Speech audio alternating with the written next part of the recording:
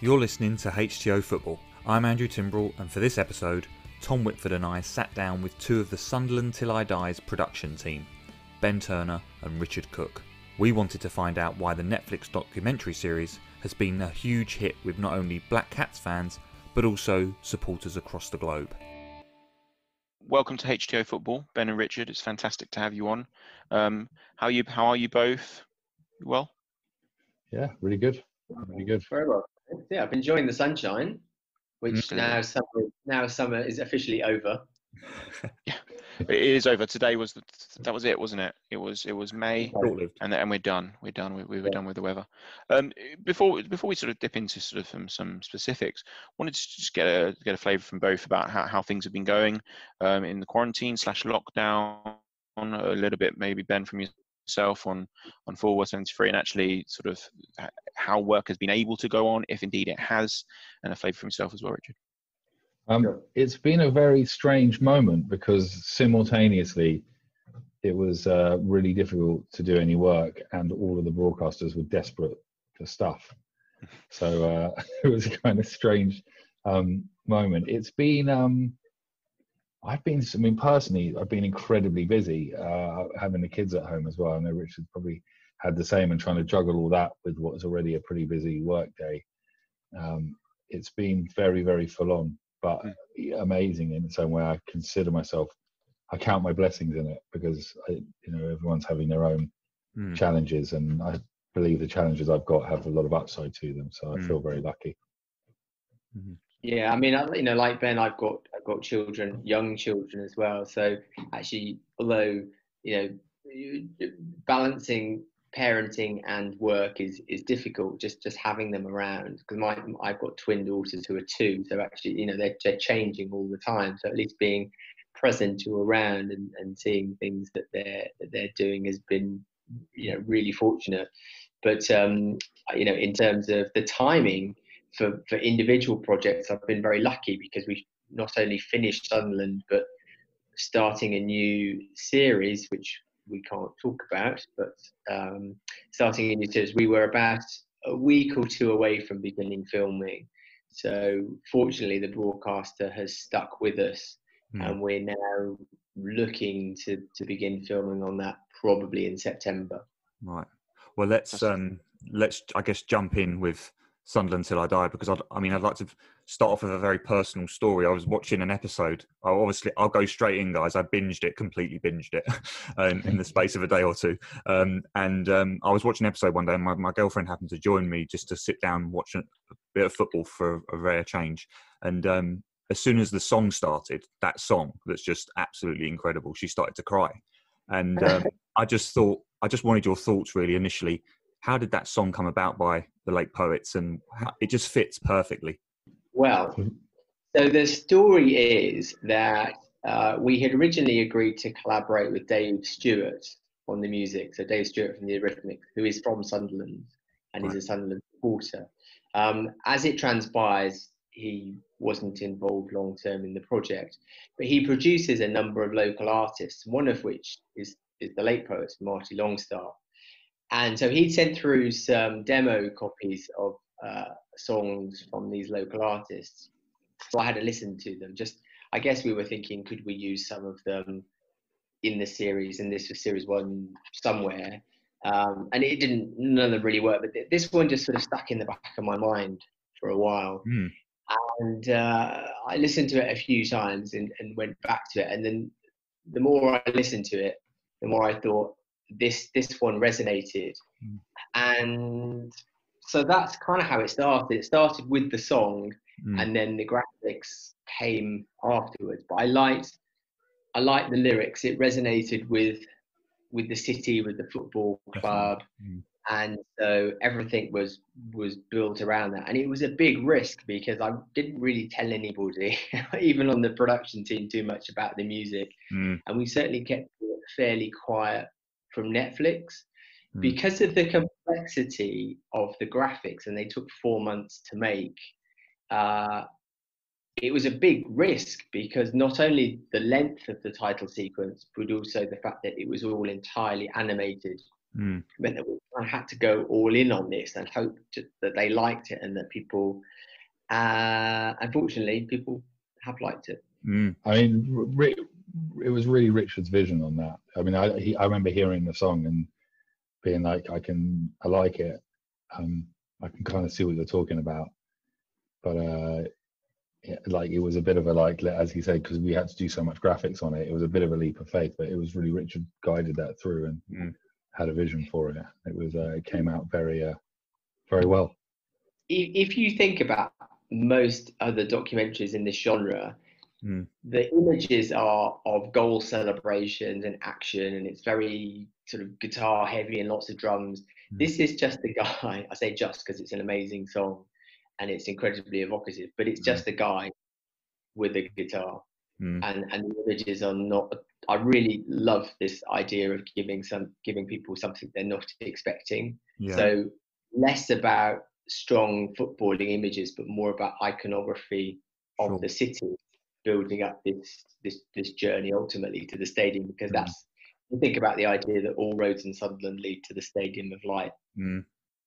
Was that then, as you touched on, Richard, it sort of, did you hear the song and then that helped feed some of the thematics for the show itself, or was it always going to be that people orientated, people of Sunderland, as opposed to necessarily the football? Because Andrew and I were talking before you guys joined us, and we talked about that. Actually, what makes it stand out for us is that it's not necessarily about the football. You know, if you look at the All or Nothing series or other ones, which is about the technical advancements of the football team, it's much more about the people of Sunderland ultimately.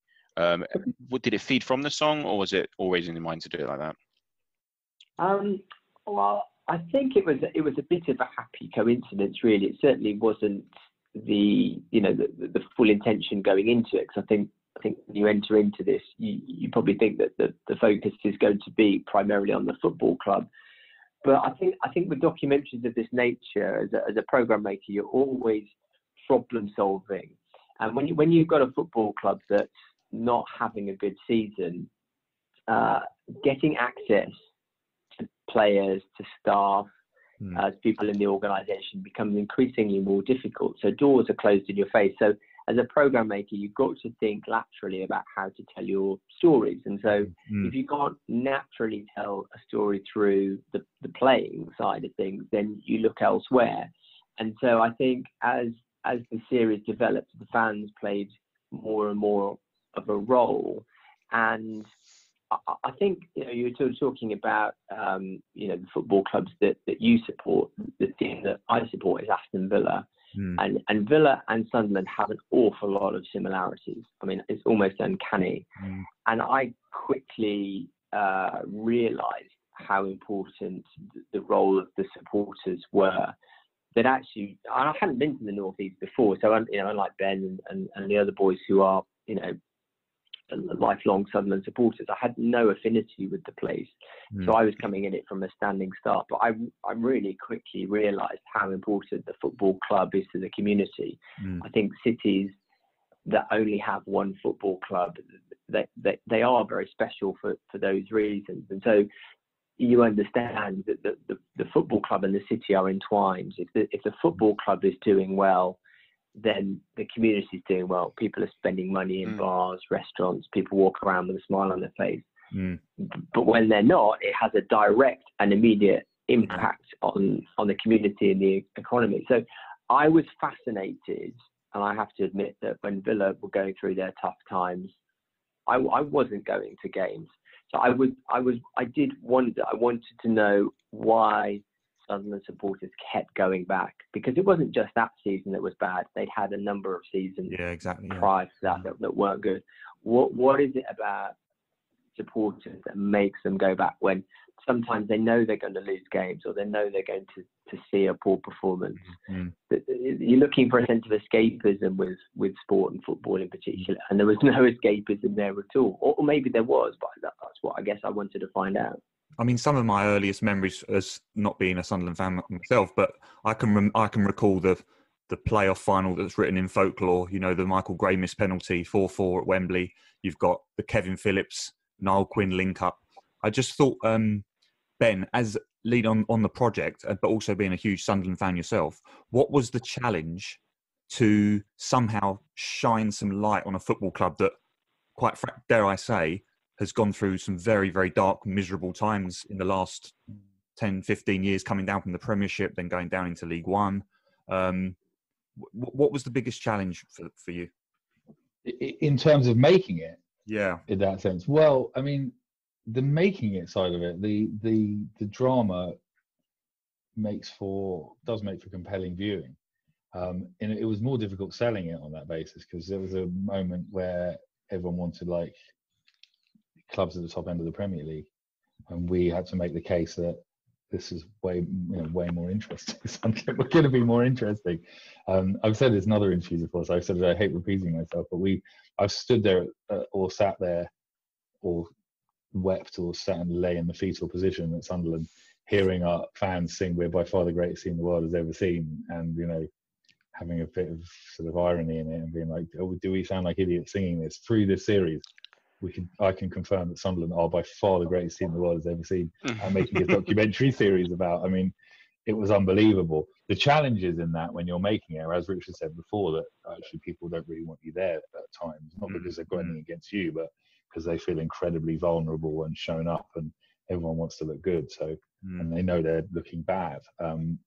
I think that got easier in series 2 because they understood, and no matter how much you tell them, it takes a while for people to really, and I think that footballers are so used to quite a hostile media and sort of being like saying something and it's like they've been caught out, and they don't tend to watch a lot of observational documentaries that try and get to the soul of the people in it. So to try and explain what you're trying to do, they need to see it back first. But in terms of challenges, I think, it's often the way in documentary. You build a very strong bond with people.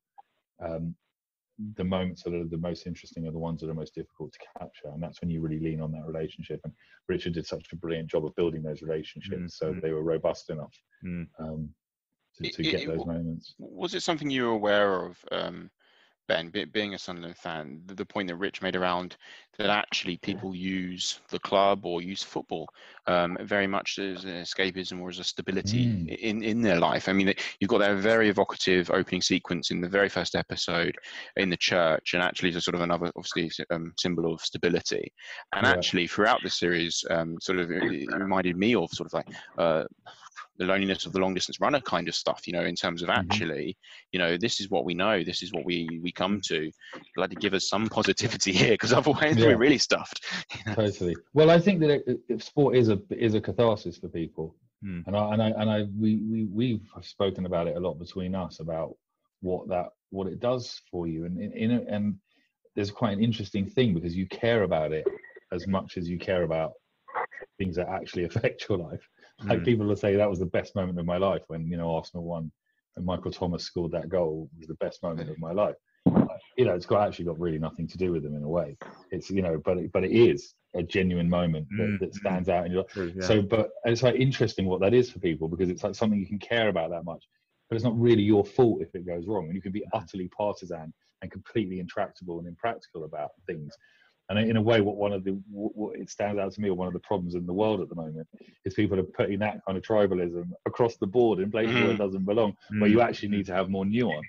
And for us as fans making this series and seeing the inner workings of the club, you end up being quite conflicted, because you basically want to stand there and scream that the chairman's an arsehole. Then in series 1, Martin Payne, what are you doing to our club?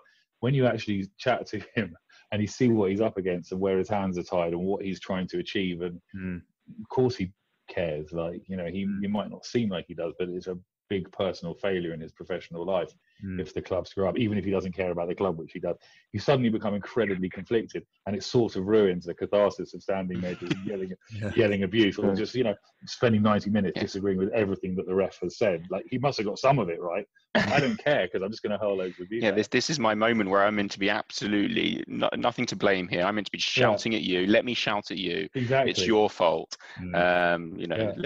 Let's not shine the light anywhere else closer to home. And you can't do that anywhere else. You can't do that with your family. You can't do that in the workplace, even if you're fully right about everything. You don't get that kind of like thing that football does for you. Well, it reminds me of the Coleman and fan altercation in the first season that was just absolutely gripping, like a minute or so of footage. I just wondered what the transition between season 1 and season 2. I felt there was a slightly more positive or less toxic feel to season 2 in terms of the place. Would you agree as part of the editing side of that as well? Well, yeah. I mean, I think inevitably. I mean, the new owners coming in, I think, helped clear the slate. So before a ball had been kicked, there was a sort of sense of optimism, and I think it was almost a case of anybody but Ellis Short. Although I think what Stuart and Charlie and Juan, to an extent, set out to do was to look at what happened in the previous regime and say, right, well, we're not going to do it that way. Again, I mean, bizarrely, this happened at Aston Villa when Randy Lerner came in. They said, right, what we're going to do is, we're going to communicate with fans. We're going to set up a way of basically giving fans almost a direct channel to the owners to let us know what you're feeling, what we can do differently. And I think one of those examples was the changing of the seats. It doesn't sound like much on the surface, but Sunderland having pink seats was a symbol of decline. Yeah. And not only by changing the seats, but also by having an initiative where the fans could come in alongside the players and the staff. Yeah.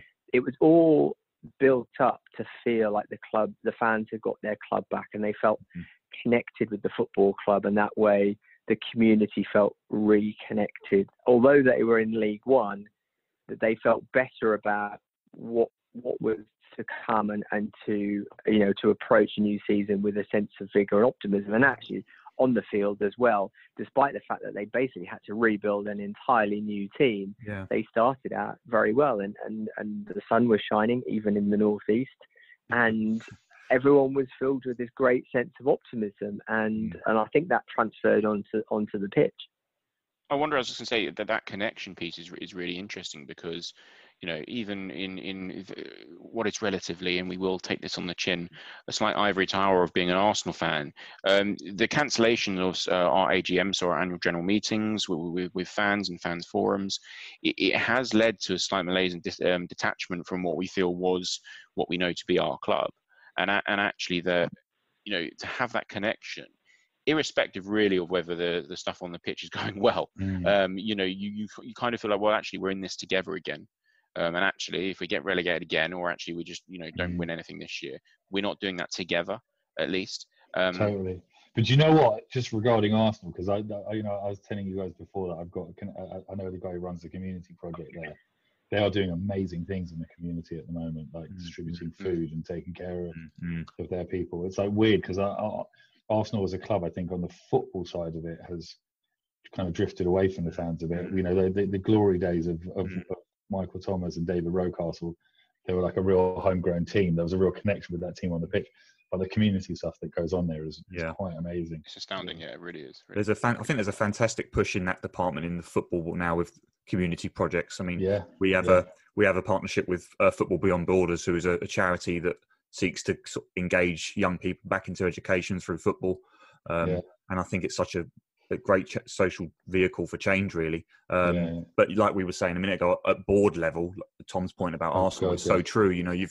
There's this huge detachment now, particularly at Premier League level. It's lovely to see in your show that at Sunderland Football Club that is still alive and kicking. Yeah, as I say, has that been part of the impact? Have you seen that, Ben, from fellow Sunderland fans, that actually on the back of Sunderland Till I Die, that actually there's almost be to go down the religious route again, a reaffirmation or another connection that they've made with the club on the back of it? Because I personally, if I saw that about Arsenal, I would feel that. Yeah, I think there's Sunderland fans have a complicated relationship with the club. And Stuart and Charlie really, like, part of what was interesting about it, and in the context of kind of Brexit Britain, which is what we were making it in, the idea of these kind of toffs coming up from the south, or posh boys. I'm not doing them quite enough justice, but if we're talking archetypes coming up from the south and Oxfordshire to kind of get involved in Sunderland, and there was that kind. They did get swept up in the romance. There's actually something quite nice about football that does cross the class divide a bit, and actually. There's a romance towards it that was amazing, right?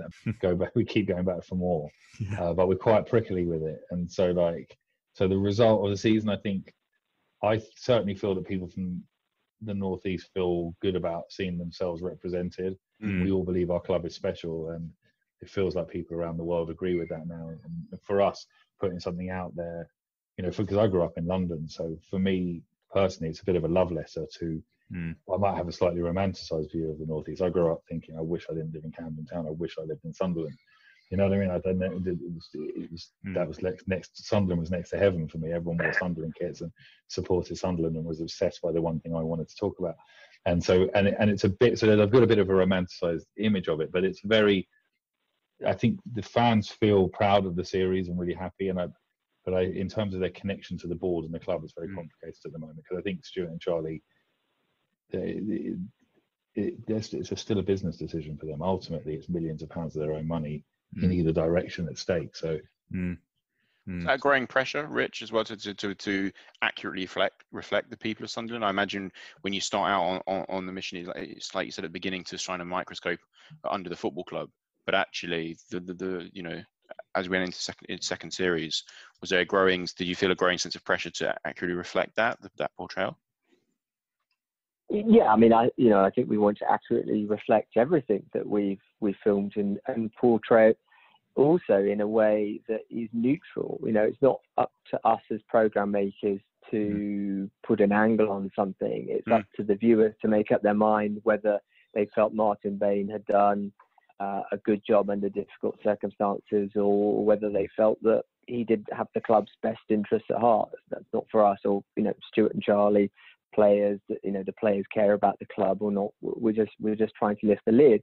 I think with the fans, it is actually very interesting now you've mentioned it, because at the end of the first series, I looked at how we had portrayed the fans, because it's not always black and white, and it certainly isn't in Sunderland. There's a hell of a lot of nuance there in terms of the passion of the fans, and it's a tricky one, because I think even after 2 years, I still, you could ask Ben as well about Sunderland fans, but I still haven't quite put my finger on it, because when you're there and when you go to the games and when you spend a lot of time in Sunderland, so much of what people talk about is the football club. There's so much written in the press. The pressure on the players and anybody connected with the football club is incredibly intense. That it's almost impossible to really get those subtleties into a program of 6 or 8 episodes, even over 2 series. So I think it's a constant evolution, really, in terms of the fans. That their relationship with the football club is one that is so intense, is so passionate. That's why it makes it. Did you enjoy that late night with the Will Gregg transfer, Richard? Yeah, well, I mean, that to me, again, the way that it panned out was quite interesting. So I remember talking, because I spent quite a lot of my time with Stuart and with Charlie, and I remember talking to them, I think probably in December, and I'd already started to plan ahead what the January transfer window might potentially look like, because obviously it's a big story for us. And I remember saying to me, because at that stage, October, November, actually things were going very well on the pitch, and Stuart turning to me and saying, I don't think we're going to do any business in January. And then as we got closer and closer, he started to say, I think we might get 1 or 2 reinforcements. And then, of course, about a week out, after Josh Madger had decided that he was going to leave, all hell broke loose. And I think we knew that we were either heading for deadline day, or at very least going up pretty close to it. So by the time it came to about a couple of days out, I said, right, in Series 1, we had seen players coming into the football club. But by that stage, the deal is 95% of the way done. I really wanted to see if we could get behind the scenes on how a football transfer actually transpires. So we very deliberately positioned a camera with Stuart at his offices in Oxford, with Tony Coton, the chief scout, head of recruitment, and Charlie Messman in Sunderland, and also another camera with Nick Barnes at the BBC in Newcastle, just to see how that evening played out. And hopeful that that we did a reasonably good job at covering that. I was saying to Tom before we came on air, actually, that as Arsenal fans, I never thought that I'd ever watch a season review of a Sunderland season. It's just fascinating how you've managed to just grip football fans across the country with a team that they have no affiliation with. It's phenomenal, really. And I think it is that level of literally unfettered access that potentially we've not seen. You know, we've all seen season reviews, but essentially that's just highlights of games. Yeah. And I actually think being able to see the mechanics of how a club works, but also doesn't work, that fallibility element as well. You know, there's there are still emails that need to be sent. There's still people running across corridors when deadlines are being pushed through. It's not some seamless big money machine of football that I think really resonates with fans. I wonder, Tom, if it's going to change the face of the whole sort of football documentary / season review, you know? Well, that's what I was going to say in terms of, we're also seeing things with like The Last Dance and, and how big that is right now, that actually that people are just going to almost demand that access to their sporting idols and teams now, aren't they? Yeah, well, it's interesting. Mentioning The Last Dance is interesting because I guess as program makers, we're always face a challenge with access. But if you look back at quite a lot of sporting documentaries from 10, 20 years ago, you actually see that the access is there. The famous Bobby Robson, Graham Taylor documentaries of the past. The Last Dance is extraordinary because you cannot believe that all of this footage exists and yet we've never seen it before. It's astonishing, isn't it? Yeah. That is the joy of this. And also, I think in a way, a little bit like Sunderland, it sort of takes us back to an era when, growing up, we were watching these kind of sports and we loved it. And also, Jordan is just a phenomenon. So it's helpful to rewatch him in his prime again. It's very watchable. But I think, again, we don't want to pedal it too much, but I think you're right, and we obviously enjoy the '89 film, the Arsenal story of '89, and obviously the victory of Liverpool. And I think similarly, like you hit on a good point, Rich, that people were actually probably more connected to the clubs then. The Arsenal bus came back and then partied in the snooker club with fans. I'm not sure that would be the case now. And The Last Dance, you've got members on their private planes on their buses doing these interviews. And actually, to keep that under wraps till now is probably part of the fascination.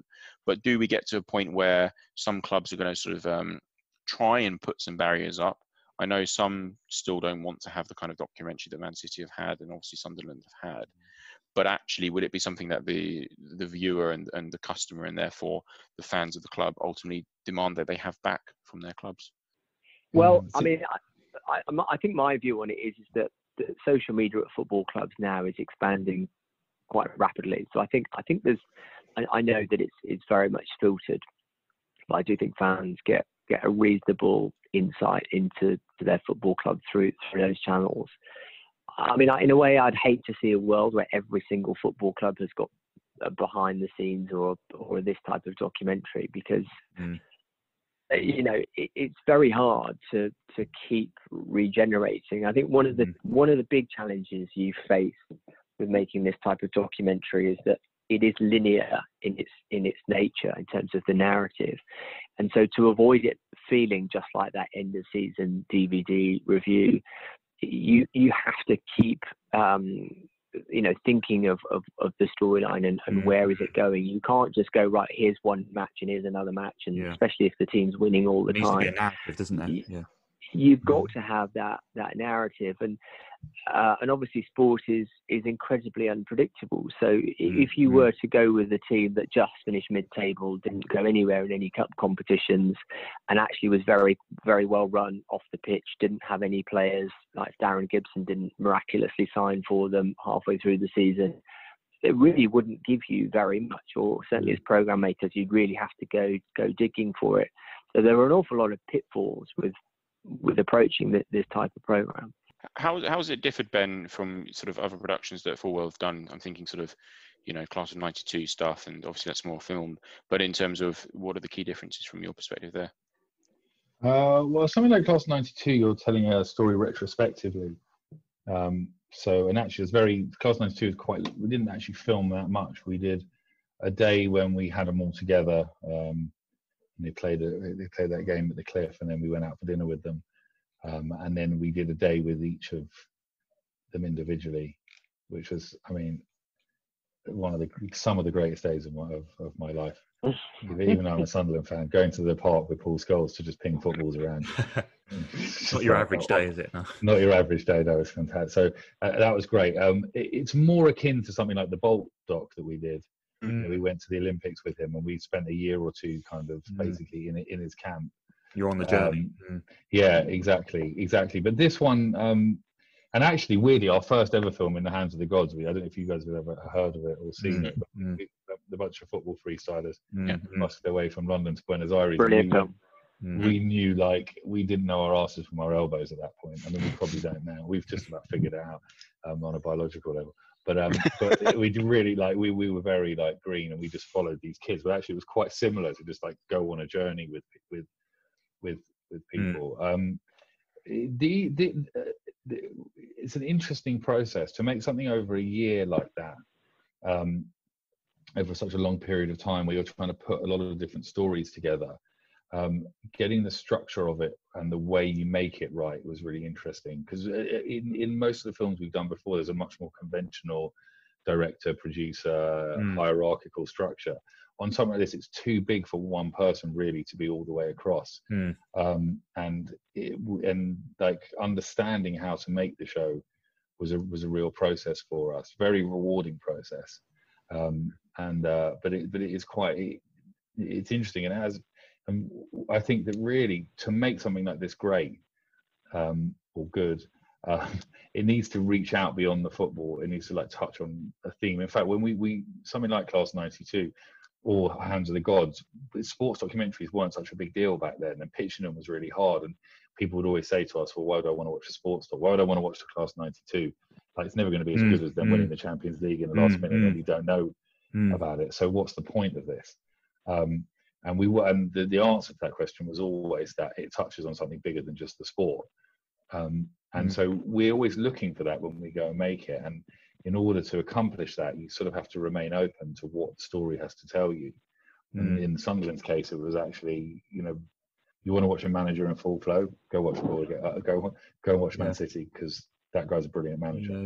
Not that the managers in Sunderland weren't brilliant managers, but if you had just seen what the inner workings of Sunderland going out to grind out a draw with Doncaster are, I don't know how fascinating that is. Whereas what was on the table was something more about communities. And yeah, I think what you say is right, Ben, because we think of this actually as a documentary, but plain and simple, it just happens that football is at the heart of the subject matter, but it is a documentary. I think that I find that there is a difference between a sports documentary and a documentary. I think we certainly strive to achieve the latter. And it's akin to sports journalism. I mean, I'm sure you guys read the papers, and there are journalists you love, and the day after they just connect what just happened to something much bigger. And I was Arsenal fan, but even someone that you read like Nick Hornby. It was like it just connects that experience to something way bigger. And I suppose as well, just how football is a big part of one person's life. A documentary is a sort of a bigger part of what it's trying to achieve, isn't it? That Richard touched on there. The whole football is the centerpiece, but actually the documentary around it is what tells the story. Yeah. I mean, the reason I say that, not because it makes us sound any cleverer. I think the reason is just that these are ultimately, whether people like it or not, or whether this is what they set out to do or not, they are character driven. And it's like any story. If you don't identify with the characters, if you don't like those characters, you will not want to go on that journey with them. You will not want to sit down for 8 episodes and watch how things turn out for them, for better or for worse. You have to be able to do that. And if you've got a bunch of dislikable characters on your screen, you will switch it off. You guys have studied film before. Godfather, which I think is an appropriate comparison to Sunderland Till I Die, is it's a gangster film. It's a gangster film, but it's a film about family ultimately. You know what I mean? And the depth of those relationships and those characters is what makes it stand out from all the other ones. And for me watching it, what really stood out is how true to life and how real it was, because ultimately you see a lot of these sporting films, rather than the documentary angle, are typically focused around the glory and success, and therefore, but actually, life isn't necessarily winning, is it? I mean, no one gets out alive, and actually, akin to football, 90% of it is actually losing. And to see that real, you're rooting. Not if you're a Liverpool fan. People get their 10%. Get their 10%.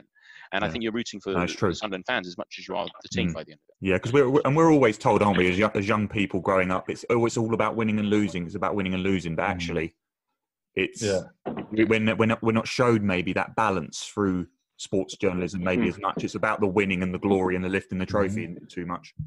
I think that's spot on. I mean, we spoke about it a lot, about the fact that basically when we're talking about it reaching out beyond the UK, most sports fans see their team lose ultimately. One team in the Premier League, one team wins it, 19 of them go home empty-handed.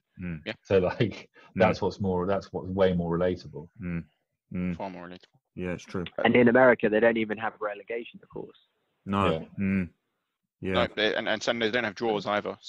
So ultimately, someone loses all the time. They're trying to find the loser as much as they are the winner. It has been interesting though, looking at other countries, especially places like America, Australia, and in South America.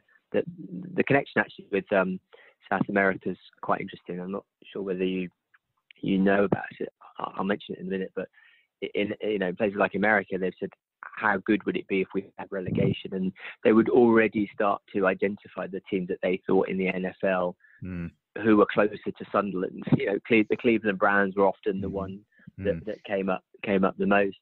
In South America, Peter Farrer, our taxi driver, who features in both series, is now linked up with River Plate, and they've invited him out to Buenos Aires to go and take in a match and join the president of the club during a game. On the basis that they see so many similarities in their fan base and communities. And of course, historically, it was a lot of shipbuilders from Scotland and the northeast who established a lot of the football clubs in South America. Down the pit or on the shipyard. Yeah. Actually, to quote that fan himself, it's crackers, man. Actually, the football in Argentina as well. It's I do find it similar in a way, that the whole religious, fanatical aspect of Argentinian football. I watched a Boca Juniors documentary, I think, on Netflix a few weeks back, and there are lots of similarities there. Appreciate you mentioned earlier, just a couple of things before we wrap. I think some things are under wrap, but is there any sort of new projects that either of you are working on that you wanted to give us a little snippet of or shout out at least? Well, we're doing a show with Jack Whitehall at the moment, but because since all the sport was cancelled this summer, although some of it's going to come back a little bit, we had this notion to. And because we're kind of into sports journalism and the bigger picture of what sport talks about, and because I think in this coronavirus thing, we've been stuck at home and weirdly felt more connected to each other by the fact that we're all missing. We've forgotten how annoying traffic is and just think it'd be really nice to see somebody. We sort of putting together this 6-part series. It's going to be on BBC One. I think it starts in July, where each week he tries to get a sense of Britain through our relationship to sport. So why we're so into underdogs. Oh, cool. I mean, why do we love Tim Henman more than Andy Murray? Yeah. And stuff like that. So what the hell's going on? Still Henman Hill. It's still Henman Hill. I was going to say, I was going to say, is it a Tim Henman biopic? Absolutely. And how everyone was like with Andy Murray, it's like, God, this guy's got to lighten up. Then he tells a joke about wanting England to lose, and everyone's like, prick. Yeah. As soon as Andy Murray won a slam, everyone just sort of switched off, didn't they? Totally. He's a winner now. We don't really embrace our winners. Lewis Hamilton, Andy Murray. No. Give us Tim Henman. Give us Tim Henman. So that should be really good fun, and that's kind of building on all those things that we've spoken about trying to find something bigger through sport. Yeah, definitely. Yeah, no, absolutely. We'd love to finish off, guys, both of you, with our counter-attack challenge on HTO Football. We're going to fire some questions at you. We'd like the shortest possible answers, if that's doable. Yep. 1 word, 2 words. Tom's going to kick us off. Yeah, go for it. So both of you, what's your best / favourite sports documentary of all time? When We Were Kings. Nice. Senna. Series 1 or Series 2 of Sunderland Till I Die? Good one. I'll let you go first, Ben. I'll say Series 2. 2. Because there are some real high points in it. Yeah. There are many high points in season. If you can answer from Sunderland and Villa respectively, if you were going to sign Messi or Ronaldo, who would you rather have at your club? Who's your favourite of the two?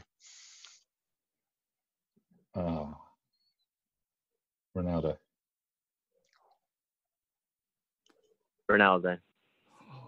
We've been on such a journey with him. I used to hate him, and now I love him. Your favourite Netflix show that you've binged maybe in the last few weeks, other than Sunderland, obviously? Can I say it's not on Netflix today, but my favourite show that I've binged for ages is a show called Dave. It's on iPlayer. Okay, it's brilliant. You can have it. Yep. Ozark. Ozark's nice. I've heard such good things. I've not seen it yet, and I've heard such good things. Last couple. It is dark. Well, the clouds have come over today. It might have to be done. Last couple. Sunderland or / Villa to win the Premier League, or England to win the World Cup. Wow. Villa to win anything over England. Well, I tend to agree with you. I always say Arsenal to win a corner over England to win the Cup. Ben, you going Sunderland? I'm going Sunderland, okay. And lastly, you can have 2 dinner guests each, dead or alive, from the sporting and or media creative world for yourselves. Which 2 dream dinner guests each? Oh, wow. Great one. Charlie Chaplin. I'm just obsessed by Charlie Chaplin. And Len Shackleton, who was... actually, Len Shackleton scored a great goal against Arsenal back in the day. Yeah. That's a different different at the end, then, didn't you? Yeah, that's a different evening as well. That's a different evening, isn't it? Charlie Chaplin and Len Shackleton. Richard, what about yourself? Okay, so I go for Ken Burns, documentary maker, famous documentary maker, and Jack Grealish, because I would love to know what the hell he was doing, telling everyone to stay in, and then the next day buggering off out. In his car at 7 a.m. or whatever it was. Yeah. Okay. So again, that'd be a different evening, wouldn't it? I'm fascinated to know why somebody can have such a brilliant footballing mind, but when it comes to common sense, have absolutely none. Yeah. It's because it's all focused on the football, you know. But no, certainly not focused on his hair at the moment. He looked like a vagrant. Where do you see Jack Grealish going, Richard, in the future? Is he destined for the top? Do you think? I think he should go to Italy. He would absolutely tear up that league.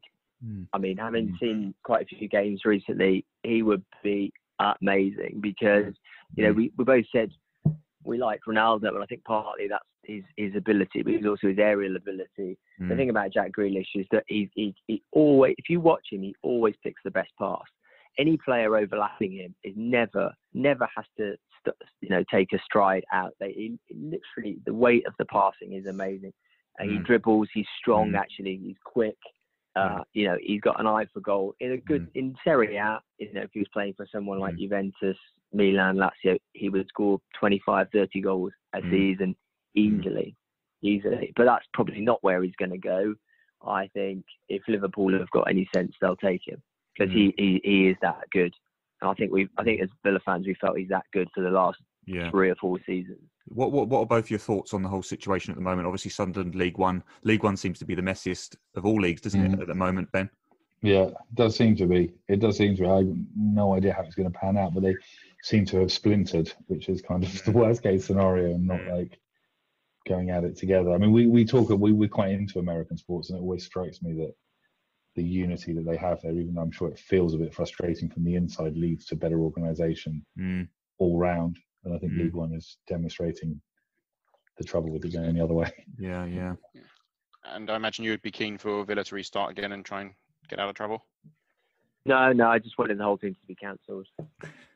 Well, no, I mean, I know it's slightly facetious. That would be the easiest way for us to get out of this mess. I mean, I think the recess has counted in our favour, mainly because we've got John McGinn back, and everybody's on a standing start. I think we've we've got really unlucky that we're basically first up against Sheffield United, because if any team is going to be right up for it, it'll be them.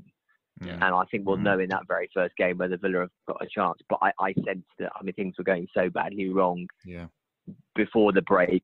I really struggled to see how Villa are going to get out of this, and then it's going to be a disaster because the whole team will break up now. No, the classic Villa fan, right? Well, I'd be a bit disappointed if you're really positive and said, no, you're going to go win 4 on the spin and get out of trouble. Because Do you know any positive Villa fans? I only know one other, a true Villa fan, and he's not very positive either. So, no. Actually, Richard, I was thinking, I'm sure the Premier League team of the season would have been pretty much the whole Liverpool side, but John McGinn, if he'd have stayed fit, I think he could have got in there. Actually, he's an outstanding season. Yeah, he is fantastic, and I think we'll lose McGinn, we'll lose Mings, we'll lose Grealish, and a few others. So we're pretty much back to square one if or when we go down. Yeah. Villa Till I Die will be chalked up, and you'll be away there again.